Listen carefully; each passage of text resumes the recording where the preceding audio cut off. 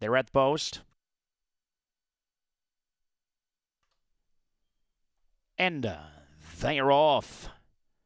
It's a nice beginning for Forever Now. Broke sharply, word on to street. Hustles on through towards the inside along with Cool Intentions. The far outside flag officer also looking to mix it up with Shot in the Dark as they run out of the back, shooting out of the main track. It's Forever Now. We Burgess with the early lead. Shot in the Dark alongside there, just a neck back in second. Flag officer is there third.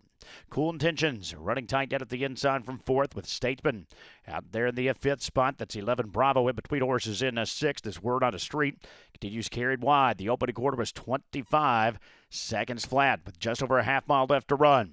It's Forever Now who continues on the point. That is Shot in the Dark right there, second, only a half length back. Cool Intentions running just off that pair in third as Flag Officer starts to drop back at the outside fourth. The half is up in 48-2.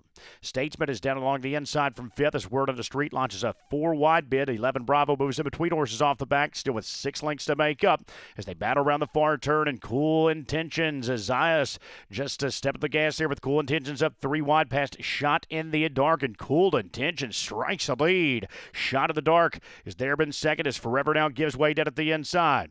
Word on the street rallies up from fourth, 3/4 up 113-3. Cool Intentions trying to flee the scene. He's driven out now, but still 2.5 clear. That is Shot in the Dark there in the second spot. Word on the street battles on in third, but a deep stretch. Cool Intentions. Cool Intentions will win it by 5 of the line. Very tight for place between Shot in the Dark and Word on the Street in 130.